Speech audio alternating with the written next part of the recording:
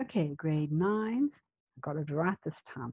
So what I want to do in this PowerPoint is to go over tasks 5 and 6, which I've asked you to do. Okay, so let's have a look at task number 5 first of all. So this was the questions on blood vessels. Okay, so remember I asked you to first do question number 1. So the hole in the middle of a blood vessel is a lumen. Blood vessels that transport blood towards the heart, VW. VW, veins, blood vessels whose walls are only one cell layer thick. Remember, to allow for easy diffusion, it's capillaries. Blood vessels that transport blood away from the heart, arteries. Blood vessels that have valves to prevent blood from flowing backwards, the veins. So the blood moves up the legs and doesn't pull and cause the little thin valves to become stretchy, and then you get varicose veins. Right? Remember, there was a word list at the top there that you could use. Blood pressure, well, it's going to be high in arteries because they take blood away from the heart. So the heart is forcibly pumping blood through them, and that's why they stretch and recoil as the blood passes through. And that's what you're feeling when you push a blood vessel against a bone when you take your pulse. And blood pressure is lower in veins because they're much further from the heart. So heart, arteries, capillaries, low blood pressure there, because or else the little capillaries will burst. And remember, diffusion must occur, and then those capillaries join to become veins. So going back up towards the heart, the blood is going to be under low pressure. But every time you walk and move, and the functioning of the semilunar valves is going to help that blood to move, especially upwards against gravity in your legs and even in your arms when your arms are down. There's a little trick that you can do. If you hold, okay, I'm going to do with this arm. If you hold your head, one arm above your head for a few minutes, and then you have a look, okay? So I'm going to hold my hand up, and then we're going to see just now. All right, so question number 2. The pupil carried out an experiment to compare the elasticity of arteries and veins because they've got that muscle in them that allows them to stretch and recoil. Okay, so she dissected out an artery and a vein from a fresh piece of meat. She then took a 5-centimeter length of each vessel, hung different weights on them, and measured how much they stretched. Now, I've already written here, the fact that she's got an artery or vein is the independent variable of the whole investigation. The fact that she took 5 centimeters of each vessel from the piece of meat is a controlled variable, or sorry, a fixed variable. We rather use the word fixed now. And she hung different weights on them because she wants to see how much they stretch. So for the graph, the weight added is the independent variable, but for the whole investigation, it's whether, which one is more stretchy, the artery or the vein, so the types of blood vessels. And then, and she measured how much they stretched. Length of blood vessel, how much they stretched. Remember, they were 5 centimeters in length, and here it's suddenly changed to 50 millimeters, so don't let that confuse you. So that's the dependent variable. All right, my arm's going a bit funny. Okay, so suggest how she could have decided which was the artery and the vein. Well, if you stretch those little blood vessels, like stretching an elastic band, then the artery has got more elastic, so it should stretch more. The vein doesn't stretch as much, okay? State the independent variable in this whole investigation, okay? It's the type of blood vessel, artery or vein. Number C, which vessel stretched more easily? Well, if we look at the data here, you can see that the artery, they were both initially 50 millimeters long or 5 centimeters, and it is now 65 centimeters. So it's increased by about 1.5 centimeters, whereas the vein only went up or stretched, became a little bit longer, just over 0.5 centimeter. So which vessel stretch more easily? Explain why it needs to stretch more. The artery, because it's right near the heart, okay, and it needs to have more elasticity in it to be able to stretch and recoil as the heart is pumping blood through it, okay. If she plotted her results, which variable would be placed on the vertical axis? That's the answer. It would be the length of blood vessel. So you're actually going to have here, let's see if I can do this.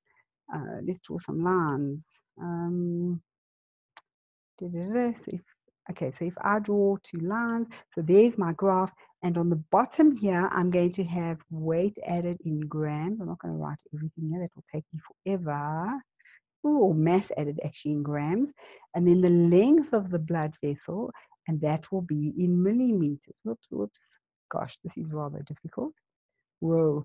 Okay, so now you've got artery and vein. So we can see here, if this is 50 over here, that the artery stretched more up to 65, so that you would label, whoops, artery there, and then the vein only stretched up until about, whoa, that's a bit skiff.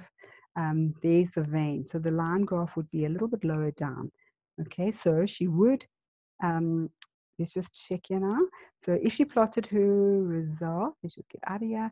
If she plotted her results, which variable would be placed on the vertical y-axis? It would be the length of the blood vessel, which it gives an indication of how much they stretched.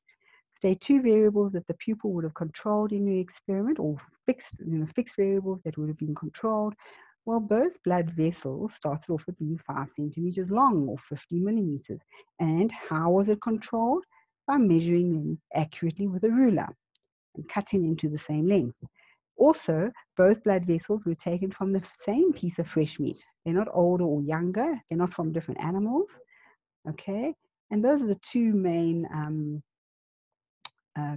fixed variables or controlled variables. All right, now the next one, okay, wait, let's just look at my arm. Why was I doing that? Can you see how pale my hand has become?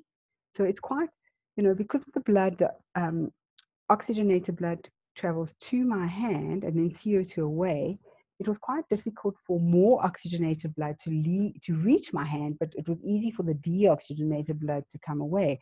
So my hand went very pale because the cells weren't receiving enough oxygen. Okay, try that at home. Okay, so now let's look at task number 6. Let's share. Oh, where's it gone? Where is that now? There's task 5. There's task number 6. All right, so this is the questions on page number 73 regarding blood. So once again, you have got a little word list here. So out of which components of the blood? Okay, so which part contains dissolved glucose and other nutrients like amino acids and other sugars and fats, etc., that need to be taken to the cells? Well, they will be in the plasma, okay? Which component carries oxygen attached to hemoglobin? Your red blood cells. So each little red blood cell will have about 250,000 hemoglobin molecules inside. And remember, the hemoglobin molecules need iron, and then they can pick up oxygen. Right? So it's your red blood cell. Which part produces proteins called antibodies? The white blood cell. They make those little Y-shaped antibodies which latch onto the germ and stop it from getting into your cells and making you ill. Which seal wounds to prevent blood loss at a wound? The platelets. Now, these have actually got fancy names. So red blood cells are actually called erythrocytes. White blood cells are leukocytes, okay? And platelets are thrombocytes. Don't worry, I'm not going to ask you that. So what part requires iron in order to function properly? The red blood cells, because then they make enough hemoglobin, and the hemoglobin, the pigment, the protein, can pick up oxygen. Which engulf bacteria to prevent infection, like amoeba? Take in the germ, destroy it using enzymes. Those are some of your white blood cells. Which assist in blood clotting? The little platelets, shooting out fibrin threads which trap the red blood cells like Spider-Man. Okay, now I love this little table because it really pulls everything together, because we've learned about, digestive system and what nutrients are formed when your food is broken down, and now we've seen how the circulatory system transports these nutrients around to the cells and wastes away. So where does oxygen originate? Okay, this is NB, important question. It comes from your lungs where you breathe in. Where is it traveling to? Every single body cell for cellular respiration. Where does the glucose come from? Your small intestine, from the breakdown of carbohydrates into the blood, into all the cells for cellular respiration. Then the oxygen breaks down the glucose, and what's made? Energy. That's the main function of cell respiration, but also waste products, CO2 and water. Okay, so where does CO2 come from? All the body cells. Where's it going? To the lungs. You're going to exhale it. Now your cells are also making water during cell respiration. So where does it come from? All the body cells, excess water, where is it going to go? To your kidneys, and your kidneys will make more urine. Now, these are 4 substances, and I said list 6 others. And I know in that video I gave lots of examples. How many did you remember? So, from the breakdown of protein, amino acids, fat molecules, or lipids that have been broken down, hormones made by your glands. So, growth hormone travels in your blood and makes different parts of your bodies grow. Testosterone, estrogen, they affect the different reproductive organs. Adrenaline from the glands above your kidneys affect everything, and your heart rate goes up, and you breathe faster to try and get away or deal with a dangerous situation, or if you're excited. Okay, antibodies made by certain white blood cells, other substances that are transported in the blood plasma, salts like urea and table salt, like from your food. Vitamins, they're needed by cells as they are, and they often help enzymes in cells to work, and they help with wound repair and immunity and stuff like that. Your body does not break down vitamins. They're absorbed from the small intestine as they are. And whatever other ways, if we are taking drugs and medicines know where to go because the cells are saying, oh, I need whatever, whatever. So there's like an aerial, and the medicines will go to those cells with those aerials. And then the medicine will cause, reduce the inflammation or whatever it's supposed to do. And then the breakdown products of the medicine will end up in your blood plasma, and they will either end up in your urine. So that is why when they do drug tests, at school, the lady comes around and you all take a little trip to the loo, random testing. They're looking for certain metabolites, in your urine because your body broke down that drug or whatever it was, and the waste products are then removed in the urine. Then they also dealt with by the liver. So the liver also helps break down medication and drugs. And if people drink a lot of alcohol, eventually their liver can become damaged. It's called cirrhosis because the liver was not made to deal with so many breakdown products of alcohol and drugs and things like that. And that's why people can get really, really ill from, from taking too much of these substances. All right. And I mean, we don't even know yet what vaping does. I've read articles where they say it's bad in a different way. You know what? You're putting something in your lungs already that is not natural. We're already breathing in pollution and smoke and whatever. Why exacerbate the problem? Okay, so just a bit of friendly advice. All right, so now the last little diagram. It's a very simple diagram of the components of blood. So A is the white blood cell with the odd-shaped nucleus. B is a little fragment of a cell, the platelet that shoots out those threads. 3 is a red blood cell. No, it's not really a donut.